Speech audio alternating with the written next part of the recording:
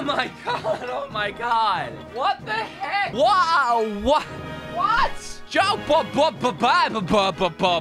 I don't even know what to say. I'm speechless. I'm lost for words. Oh, whoa, whoa, what is that thing? That's so cute. It's 8:30 in the morning. I've been awake for an hour, which is about... This has already been an incredible day. Don't get me wrong. I can't wait to go back to sleep as soon as I'm done making this video. But we had a brand new Pokemon Presents, and I didn't have my expectations that high. And the first half of it, well, my expectations pretty much being met. But oh boy, if it didn't end with a massive bang. Scarlet and Violet, they're Bugaboo!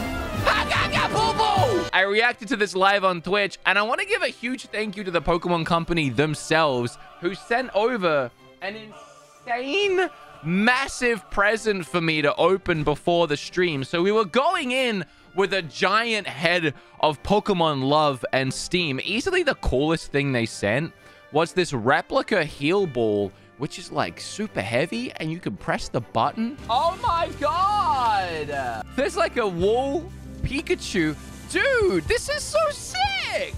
This video is sponsored by Sakriko. Sakriko is a monthly Japanese snack subscription box full of 19 traditional, authentic, and artisan snacks, and also a little piece of kitchenware. It's all delivered straight to your door once a month. They personally curate and provide authentic Japanese sweets, snacks, teas, and more from local makers in Japan each and every month. And by doing so, they're also supporting those hard-working local Japanese snack makers. And if you're afraid of not knowing what's inside the box, don't worry. There's this really handy booklet inside that explains in detail every single snack included in your box. This is the second time that I've received a Sakriko box now, and I've loved both a lot. My favorite from this month was this little salt and sweet, kind of tasted like a salt and vinegar chip, but it was like plum flavored. The tea was also very good. So there's a little something in here for everyone in the family, or if you want to gift it to a friend or whatever, you can. Or just keep it all for yourself. So if you want to try these delightful snacks,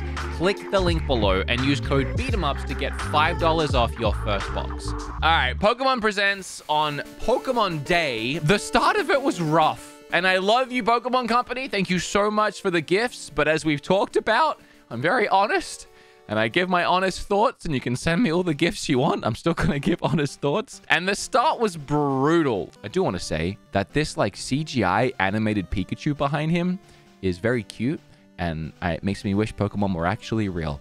Immediately, it starts very slow. We have a Pokemon Go update. And from there, it was just more and more mobile, which was rough as someone that doesn't really play. Although apparently my chat was blowing up when Pokemon Masters EX announced you could get 5,000 free gems and then 3,000 more free gems just for playing today, which is apparently a lot of gems. And then they spent a while talking about Pokemon Cafe Remix, another mobile game. I mean, it is also on Switch, but it's a bunch of new Pokemon coming to that game. And I gotta be honest, I'm gonna breeze right past that.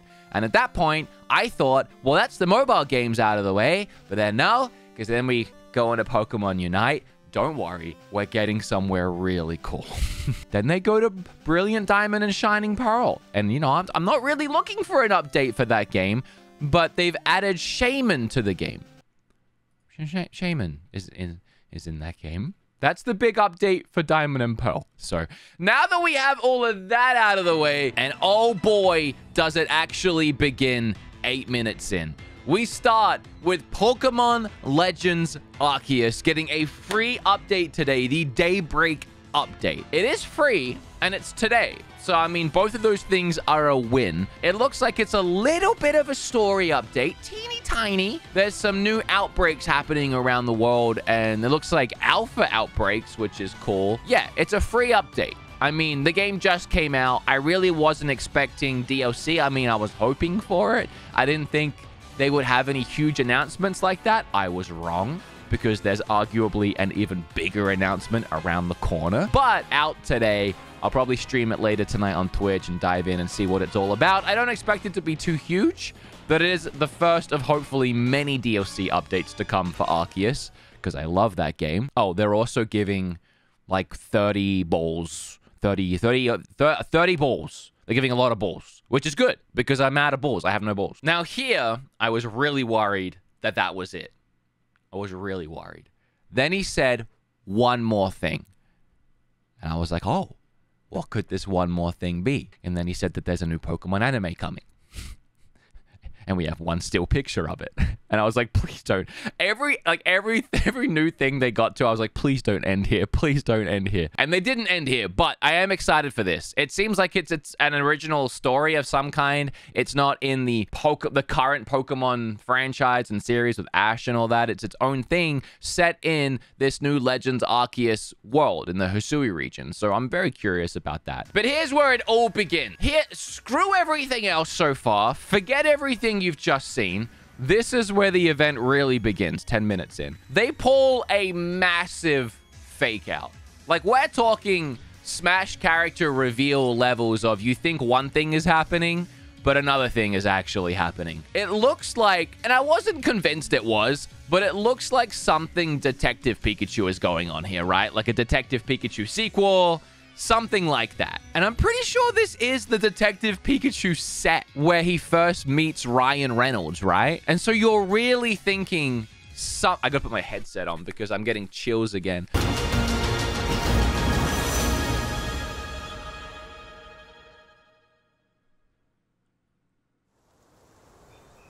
Whoa, wait, whoa. What is happening? And then you're just thrusted into a video game. What a weird way of revealing the brand new Gen 9 Pokemon game. What is going on? But it gets even crazier. All right, so we're seeing these sprawling landscapes, these biomes. It looks like either the wild areas are back, or this game is kind of set more in like a giant open world. Maybe there isn't so much wild area and normal Pokemon. Maybe that's like all kind of open, but it's very clear to see that it's the same visuals or similar visuals from Sword and Shield. So they've gone back to that. And a huge question I had was, are they going to continue the main series Pokemon games alongside something like Legends Arceus? Are they going to split paths? Are they going to continue with the Arceus style? But this shows that they're still doing these traditional games, at least for this one more gen. It answers that question, but it also, there's more to it, and we'll get there. Because it cuts back to the Detective Pikachu. And I'm still here waiting to see Ryan Reynolds. I'm so confused.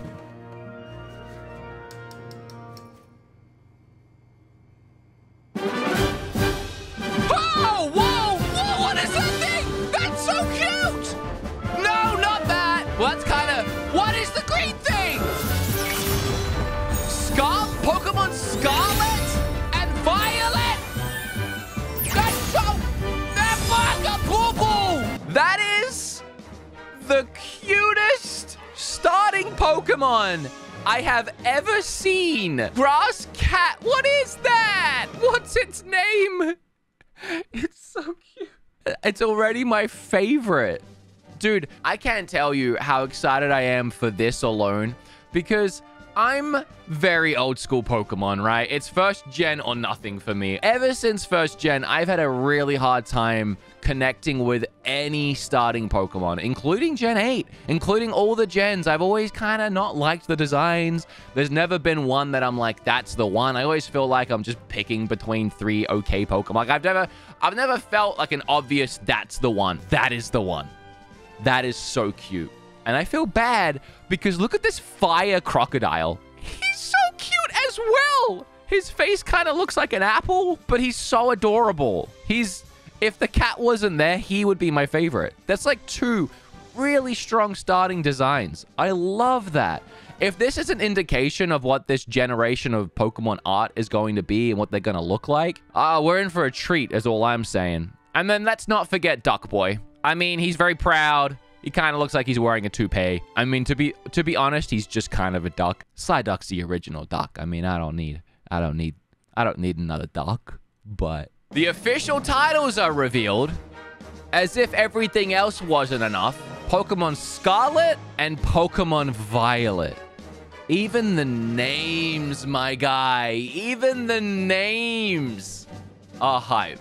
It's gone back to colors. You know, no offense to Pokemon Sword and Shield. And we've gotten used to saying that and hearing that.